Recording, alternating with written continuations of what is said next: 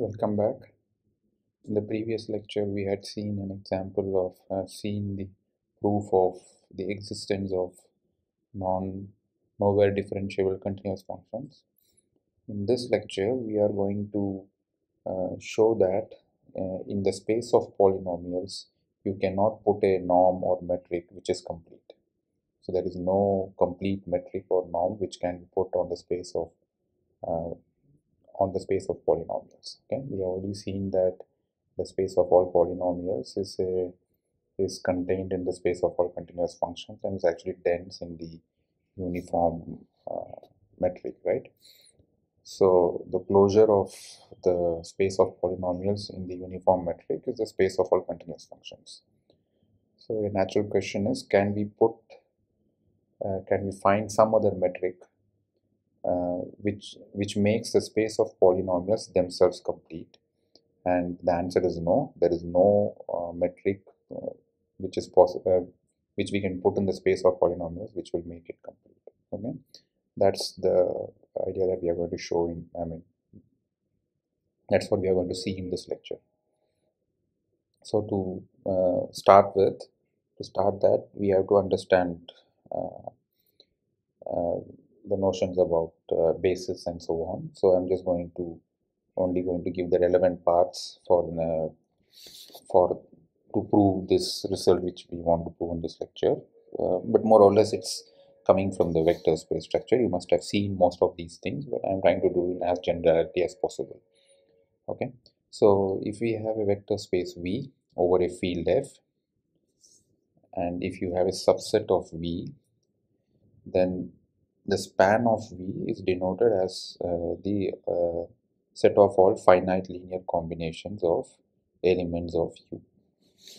Okay, that's what span of V means. That is, if you take any subset of V, then and then you put in all possible finite linear combinations with respect to the elements of U, then that collection that will be called the span of U.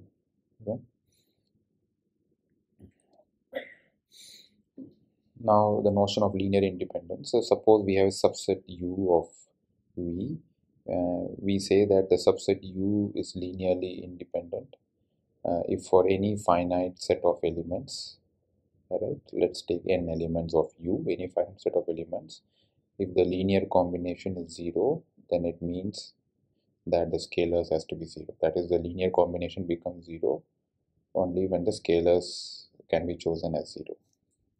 So any non-zero scalar will not, even if there is one non-zero scalar in this linear combination, then that sum is not 0. That's not possible for linearly independent vectors.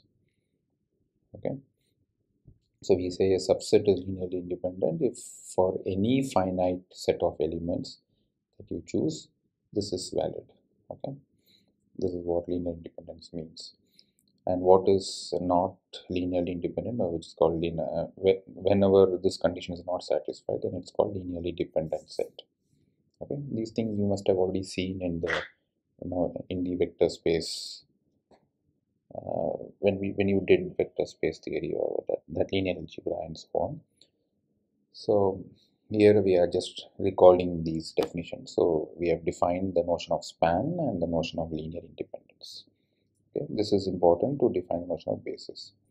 And then comes the notion of Hamel basis, right?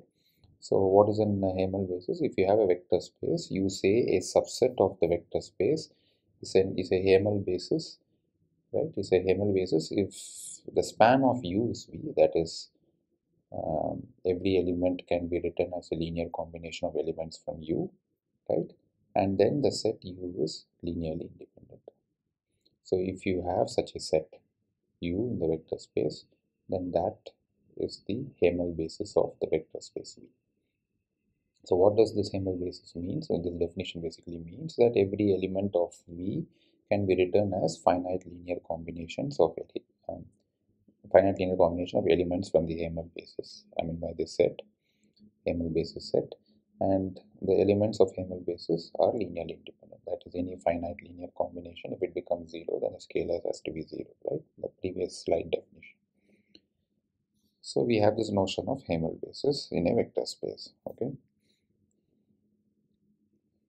So as an example, let's since we are interested in one, we will give this example. As an example, look at this one variable polynomials, right? So this is Rx denotes the set of all polynomials with real coefficients, okay, in one variable, right? So the x variable. So you can, as an exercise, you can show, it's easy to show that this is actually a vector space over R. And if you take this subset, all these are polynomials which are all contained in Rx. So now you take this subset is the Hamel basis of this set of all polynomials. Okay. So this is an example of an Hamel basis of this vector space. You can generalize this notion to higher dimension as well. So in higher dimension, you have a polynomial of n variable. Again, you can show that set of all polynomials of n variables forms a vector space over R, and this subset, which is the union of all x power alpha, this is the multi-index notation. So here this x is x1, x2 up to xn. This alpha is also an n tuple coming from non-negative integers, right? That lattice. So alpha is also an n tuple, alpha 1 to alpha 1, alpha 2 to alpha n. So x power alpha, the multi-index notation means that it's x1 power alpha 1, x2 multiplied by x2 power alpha 2, x3 power alpha 3, and so on, xn power alpha n. So this is that product. So each coordinate is raised to the power of, so the ith coordinate of x is raised to the power of ith coordinate of alpha, right? That product. So, and if you, we have already seen that, right? When you we have this concise form of writing the power series, right? A alpha x alpha, which is, right, you remember that, right? Let's see if I can something like this we had written some time back, right? So in any any polynomial can be written as alpha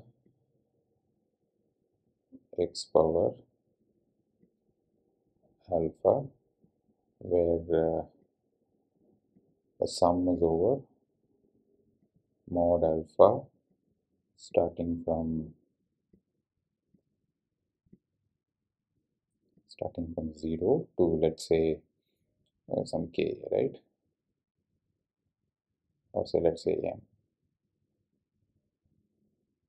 This is how n degree polynomial looks like, right? So these are, so any finite degree, any polynomial in the n variable can be generated by these vectors. So that will form a I mean, they are actually finite linear combinations of these all these x alphas, right?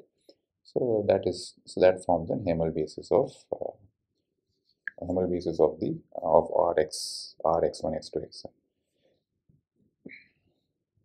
Okay, so the space of all polynomials forms a vector space, and it has the and then it has a countable Hamel basis, which is all these x power alpha sets.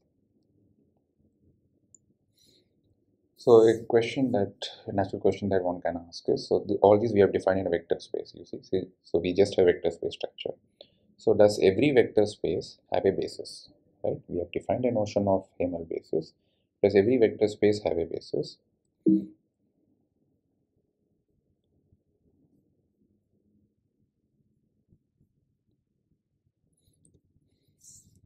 And the answer is, for for the zero vector space, you actually don't have a basis, right? Because if you take the zero vector space, then the V cannot have any basis, because the only subsets of the zero vector space is the empty set and the zero set, and both do not form a basis because zero is not linearly independent, right?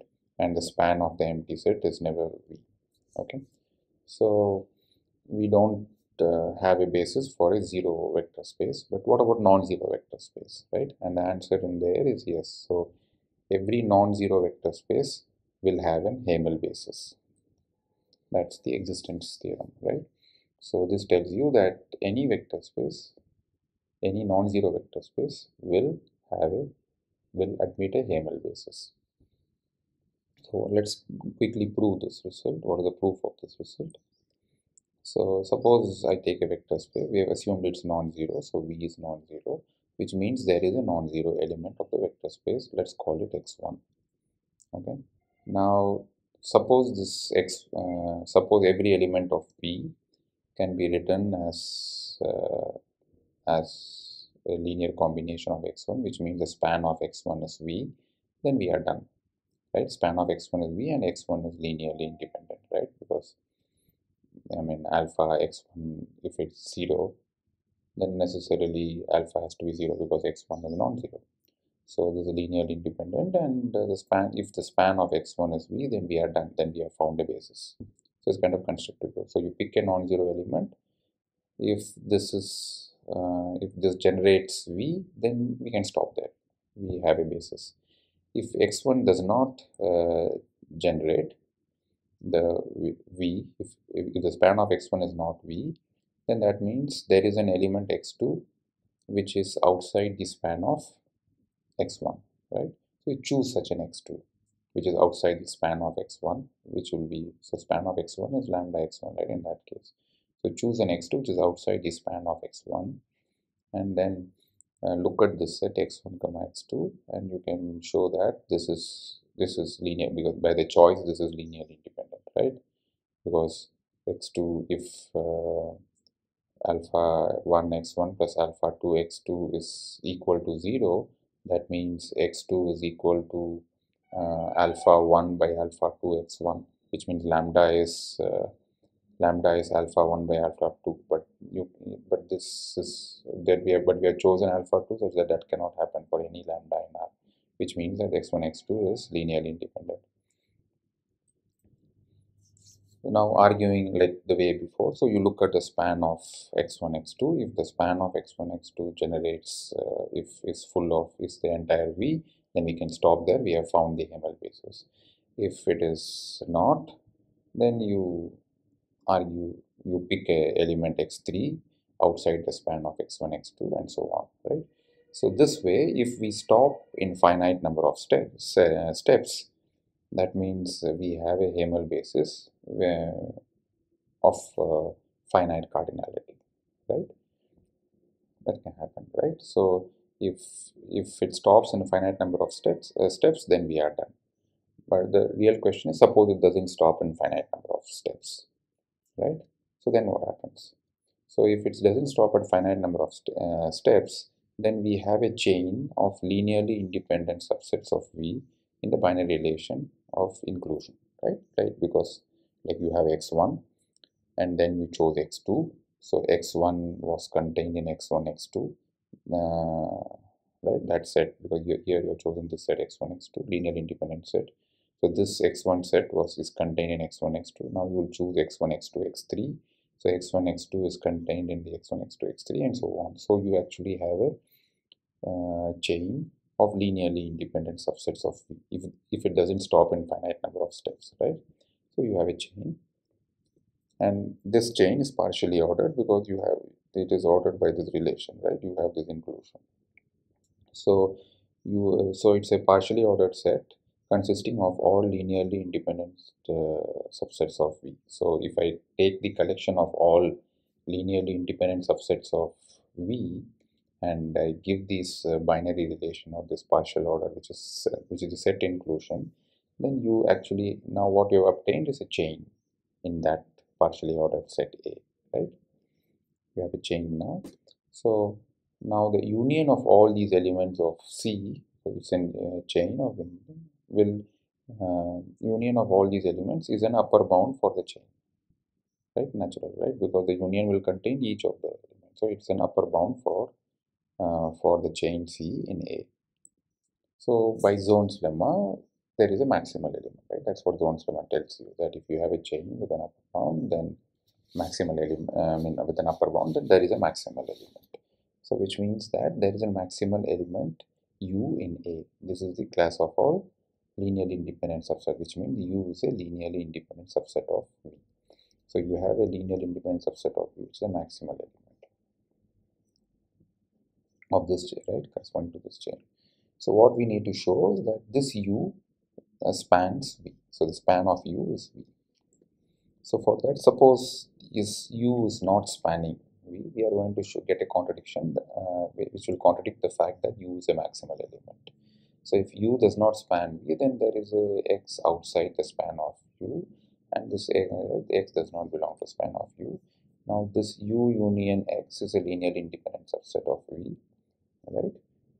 So because that's how X was chosen, right? X was chosen outside the span of U. So U union X is linearly independent subset of V, which means that we have an element in A which is bigger than U, which contradicts the maximality of U, which means that our assumption that span of U is not equal to V is wrong. So span of U is actually V, right? So we have found, we have shown that for any vector space, for any non-zero vector space, you can always find a Hamel basis for the vector space, right? Either it's finite, otherwise you use the zone's lemma to get the set. Fine. So this is a remark that we would like to make here, is that this linear combination, so once you have a Hamel basis, which means what? It means that any element of the vector space can be written as the linear combinations of the basis elements, right? So this representation via basis elements is unique, right? Because suppose the same element X has two different representation, right? Two different, so suppose EIs are the Hamel basis of the vector space V, which is finite or what infinite, whatever it is, doesn't matter. We know from the previous theorem there is an Hamel basis, so which means that some X can be written as a finite linear combination of the basis. So suppose there are two different representations of X, right, and using the basis here, which means J1, J2 are some finite index sets, some finite sets, right, finite cardinality set, and this sum is a finite sum. Now suppose X as a representation using this alpha I, and there is also a representation of beta I, right, over another finite set, right? So here this can have m elements, this J1 can have m elements, J2 can have n elements, and these EIs could be completely different, right? They are not the same, not necessarily the same EIs, right?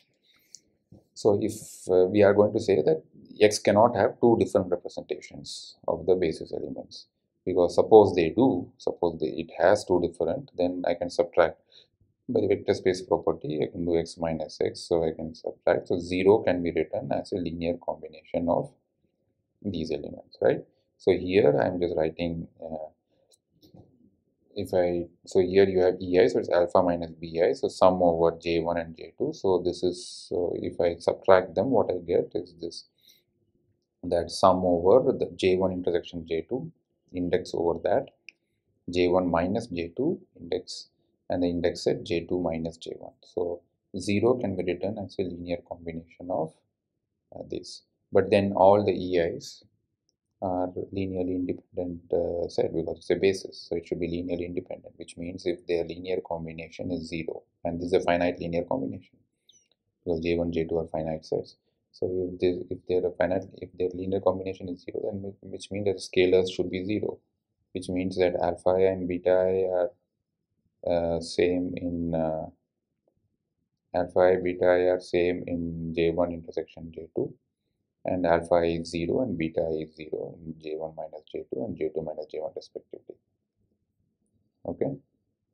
Okay, so that way we have shown the uniqueness, right? Both the scalars are same. I mean, alpha I, beta I are same, otherwise they are 0. Okay, now do this as an exercise, that these things are very basic steps for you, so you should know how to do these things. So if you have a subspace V0 of V, okay, so V is a vector space and V0 is a subspace of V, and then V has a and U0 is a basis for V0. Okay, so you have a vector space V and V0 is a subspace. If u0 is a basis for v0, then you have a basis of v which contains u0.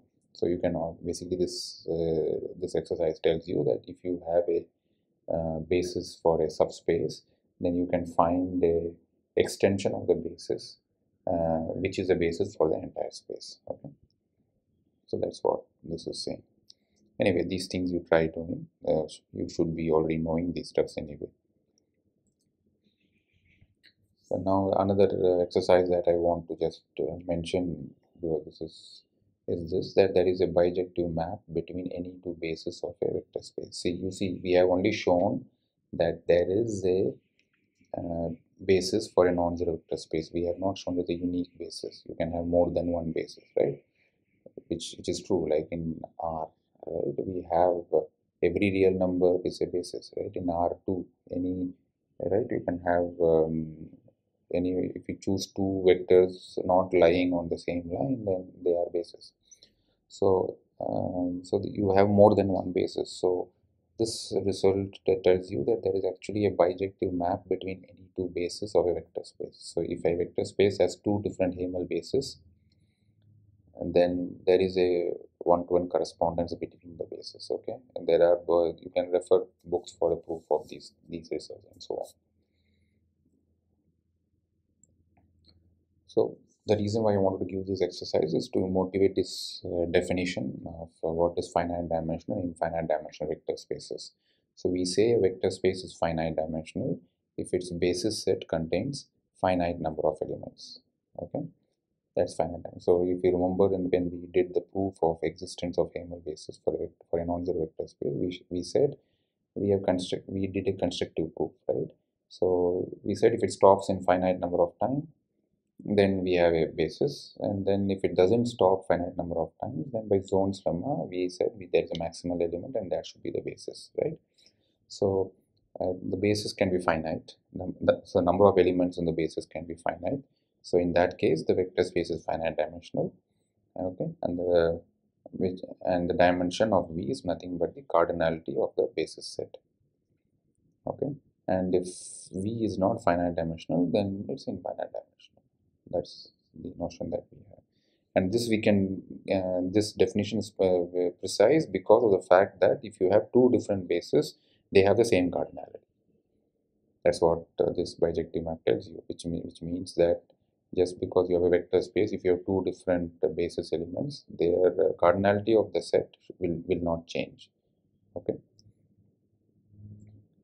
Okay, so as an example, let's look at, I just want to give this example of seeing R as a vector space or Q is a field, right? So if Q is a field, R can be seen as a vector space over Q, and this vector space is infinite dimensional. R over R is one dimensional, okay? Whereas R over Q over all the rationals is infinite dimensional. Means here the field, that is a scalar that you choose, are only rationals. Okay, I'm going to give two different proofs for this result, just as for the interesting, because it's an interesting exercise to do. So by the theorem that we have, there is a basis. This is a vector space, so there is a Hamel basis for this vector space. Let's call that B, and we want to show that B cannot be finite. So by the proof, the way we have seen, we know that this basis is obtained as a maximal. This is a maximal linearly independent set that spans R. Okay, that is how we obtain the basis, right? Because if you have a bigger one, then this is not going to be a basis. So this Hamel basis is the maximal linearly independent set that spans R. So we will show that. We will show the existence of an infinite linearly independent set over Q in R. Then its span is an infinite dimensional subspace of R. Okay, which means R has to be infinite dimensional. Okay, so we are going to produce an infinite dimensional subspace of the vector space R over Q. Okay, which is obtained as the span of an infinite dimensional sorry, an infinite linearly independent set. So a linearly independent set with infinite number of elements, with right, and the span of that will be an infinite dimensional subspace. And if that is contained in R, then R has to be infinite dimensional. Okay? That's how we are going to show the infinite dimensionality of R over Q. So what do? You take the set of all prime numbers. We already know that it's a simple proof, classical proof, that the set of all prime numbers is R infinity.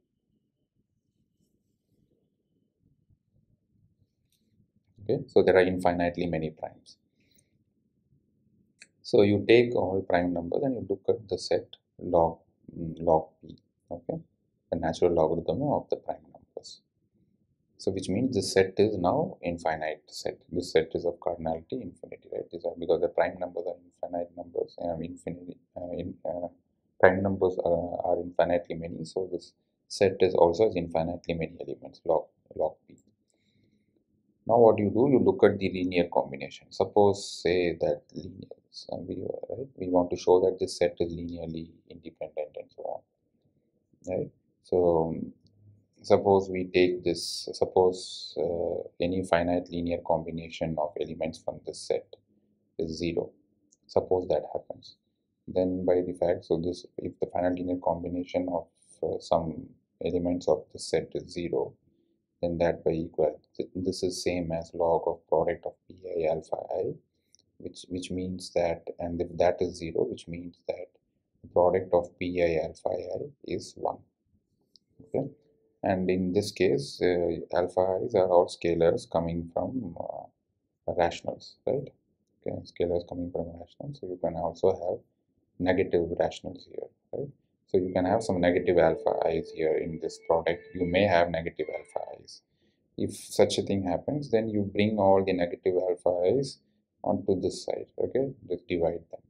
So then you have a sub collection J, such that which is the collection in which you have all the negative scalars alpha i's. So that will come this side. So you have pi minus alpha I, and the remaining, that is I minus j product here. So what this means, that you have a number here, you have a number here, which is factored by prime numbers, right? So you have the same number, but they have two different prime factorization, which is not possible because prime, which because any number can be uniquely factorized into primes.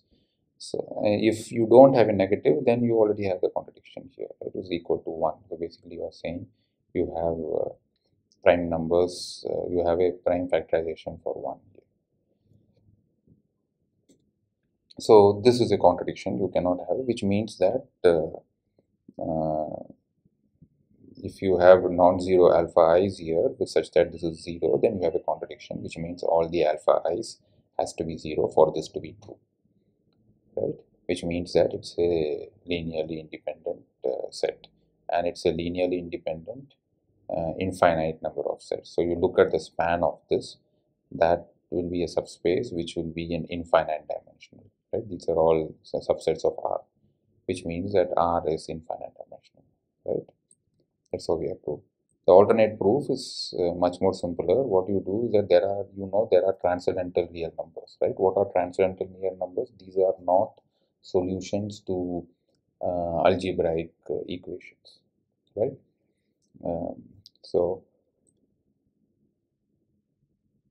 so you take a transcendental real number and you consider this powers of the transcendental number, which is an infinite set, right? So tau square, tau cube, and so on. So you take any transcendental real number and look at the powers of the transcendental real number. That is an infinite subset of R.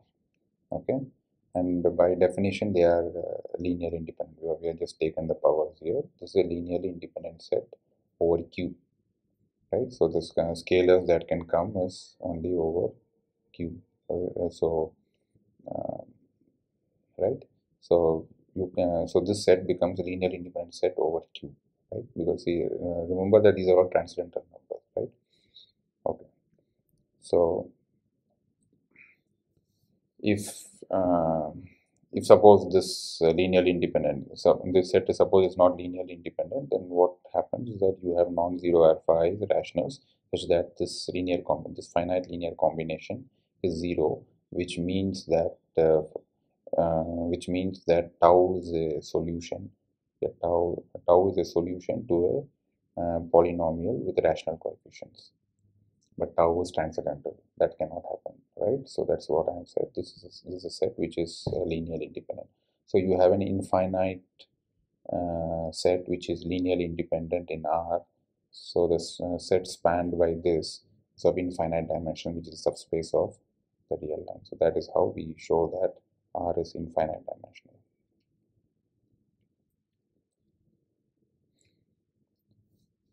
Okay.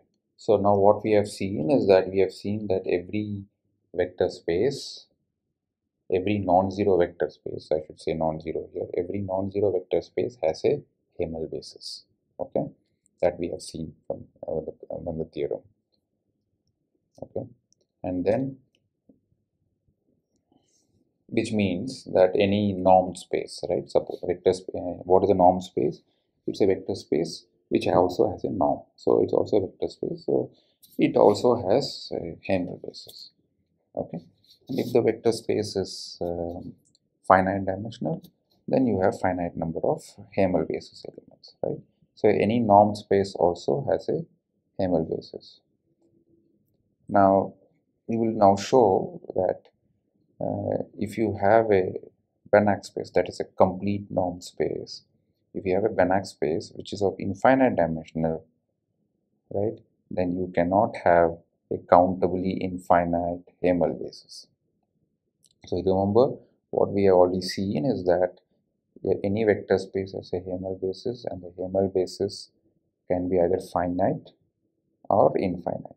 If it's finite, we have a finite dimensional vector space, and that's what is fine. And what we are saying here is, so in a vector space, that's okay. The moment you put a norm into the like for the vector space and make it a norm space, and if it's a complete normed space, so it's a Banach space. So in a Banach space, you cannot have, if it's not finite dimensional, which means if it's an infinite dimensional, right? So what do we expect if it's an infinite dimensional Banach space? We expect a Hamel basis with infinite number of elements. Yes, that's what we expect, right? Which is true. But you cannot have countably infinite basis, Hamel basis. Okay, that's what the result that we are going to see. So any infinite dimensional Banach space cannot have a countably infinite Hamel basis. That's the theorem. An infinite dimensional Banach space always has a uncountable Hamel basis. That means it cannot have a countably infinite Hamel basis. It can have a finite. If it's a finite dimensional, it can have finite. Infinite dimensional means it cannot have a countably infinite Hamel basis. Okay, what is the proof of that? So suppose that the Banach space has countably infinite Hamel basis. Call it x1, x2, so on, right? It has countably infinite Hamel basis. So we can enumerate them. So let's call that basis elements as x1, x2, x3, and so on. Then you form this finite dimensional subspace, which is a span of, let's say, the first m elements. So y1 is the span of x1, y2 is the span of x1, x2, and so on. So ym is the span of the first m elements of this Hamel basis. Okay. Now this ym, by definition, it's a vector subspace of x, right? And it's finite dimensional because that is how we have defined it. It's actually m dimensional. So ym is m dimensional vector subspace of x. Now, as an exercise, you can show, or you should already know, that any finite dimensional vector subspace is closed in the norm that is given here, right? So ym, being a finite dimensional subspace, is closed. So if ym is closed, the complement of ym is open. Let's call that zm. So zm is open. Okay. So this is the complement of the span of first m elements, and that is an open subset of x. Now also Ym being a subspace, it's a vector subspace, right? Every vector subspace has empty interior. This is again an exercise, something that you should already know, right? Like in R2, the vector subspaces are all straight lines, and they have empty interior. They don't have interior. I mean, straight lines passing through origin. They don't have interiors. Like in R, all the vector subspace are something that should, which is actually the point, which is 0, right? So uh, 0 is the only proper subspace, proper vector subspace, and that is again as a singleton, it's an empty interior. So, and this you can generalize to anything. Every subspace has empty interior. You can show that, show it as an exercise. So Ym is empty. So Ym is a closed set with empty interior, which means its complement is an open dense subset of X. Okay, so Zm is open dense subset of X. And what we have assumed that this Xi's are basis of X, right? Which means that the X is the union of Ym, right? Xi's are, so this X is the union of Ym, right? And but which means that X is the intersection of Zm, right? So X, which is a complete norm space, it's a Banach space. It can be written as countable intersection of dense sets, right? Or in other words, it can be written as union of nowhere dense sets. It's a complete set, right? So what does so bare category theorem tells you? Bare category theorem tells you that this is not possible, right? Because it's a complete I mean, because it's a complete Banach space. Bare category theorem tells you that this is not possible, which actually contradicts the fact. I mean, contradicts our assumption that the Banach space can be written as countably union, can be generated by countably infinite basis elements. Because if that happens, then you have this X to be written as a countable union of closed nowhere dense sets. Okay, so that's a contradiction, which means that a Banach space is either finite dimensional. If it's infinite dimensional, then the Hamel basis is infinite, but not countably infinite. Countably infinite is not possible, right? It's like it's not of cardinality and of not. That's what this is saying right here. So using this, now we come to what we wanted to prove. So as a consequence of that, we can now say that the space of all polynomials cannot be completed. You cannot have a complete metric or norm on that, because um, we know that the space of all polynomials has the Hamel basis, which you have seen in the example before, has the Hamel, like in one dimension, 1x square, x cube, right? All powers of x formed a Hamel basis for that space. So the space of all polynomials, which means it has a countably infinite Hamel basis. So if there was some norm which is going to make the space complete, then it becomes a Banach space and it cannot have countably infinite Hamel basis.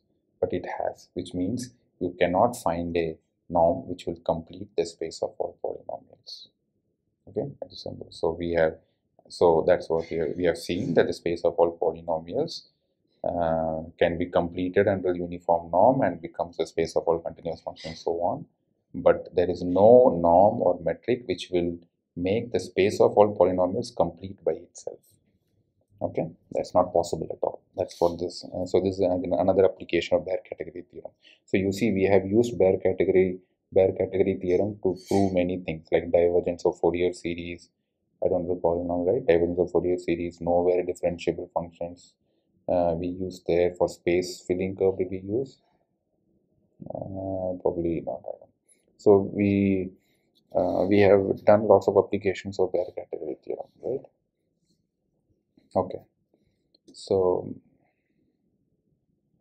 Yeah, this is whatever I said already, because the space of all polynomials, if it becomes a Banach space, then it will contradict the above theorem, because this space of all polynomials already has a countable Hamel basis given by x power this whatever I said alpha, right? X power alpha 1, x power alpha 2, no, not comma here. Okay, so this is whatever I wrote here, your union over all alpha z plus n such that x power alpha. Okay, that set is a countable Hamel basis, and so this you cannot complete it. So the fact that you can have Banach spaces which cannot have a countable Hamel basis, right? In fact, this is what I mean. Infinite dimensional Banach spaces cannot have countable Hamel basis, is what motivates us into the notion of other kinds of bases, right?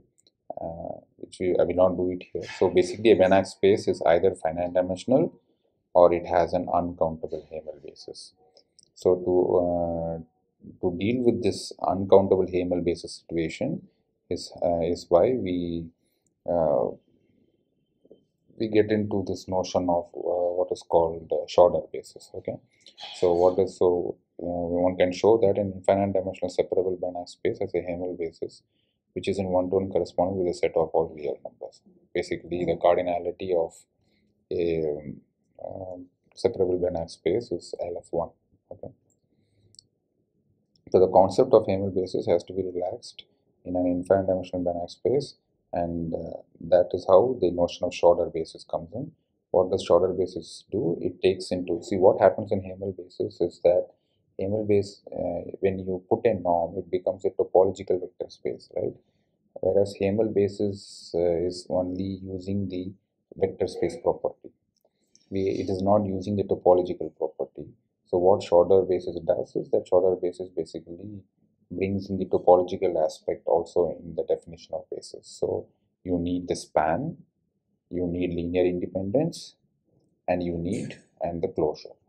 So that's the topological property. Closure is a topological property. So Schroeder basis basically tells you. So I mean, a Schroeder basis is the one in which the set is linearly independent, and when you say span, you expand the notion of span not just by finite linear combinations, you closure of finite linear combinations. It means you also accept infinite sums, right? That's the idea here. So Schroeder basis does that.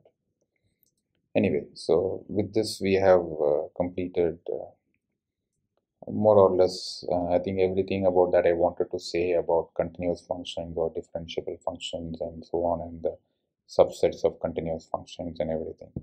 Okay, see you in the next lecture. Thanks a lot. Bye.